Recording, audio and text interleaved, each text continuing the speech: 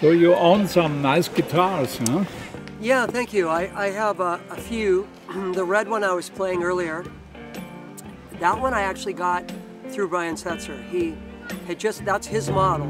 So he was kind of responsible for me getting that one. I had it painted, put some TV Jones pickups in it. Those are Ray Butts pickups, I really like them.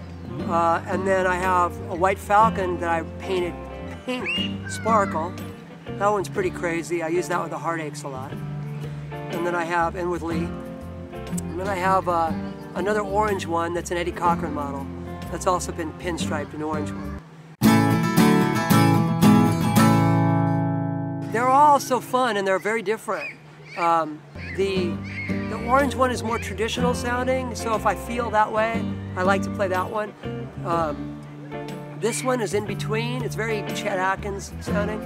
So if I feel that, and then the pink one has a little more oomph to it, so that one to me is a little more Stray Cats. So it just depends on my mood and what I feel and how I want to play it for the night. And also what my outfit is, because I can match my shoes to the colors of my guitar. Very important.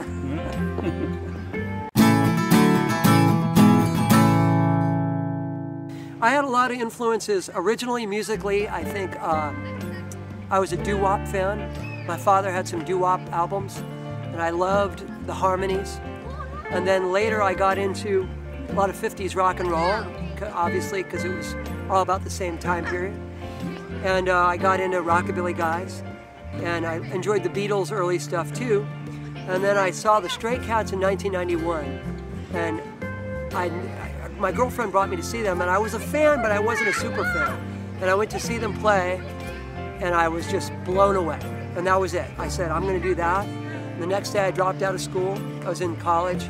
I dropped out and I started focusing on playing full time. And then a million years later I started playing with Lee, so I guess it was a good choice.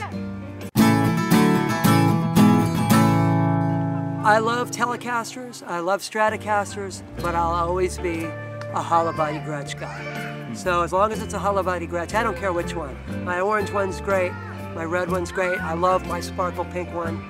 They all have something different, but they're all, any one of those I'd be happy with if that was all I could play. It's just a unique sound, it's like a Hammond. Nothing like it, and the feel of it, and the big body, and the whole thing. That was why I played hollow bodies.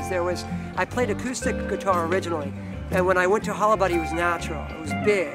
The skinny small guitars didn't feel that, so yeah, always a hollow body. Unique sound, especially Gretsch, very specific sound. When you hear a Stratocaster, you know it's a Strat, and when you hear a Gretsch, there's no question, it's a Gretsch.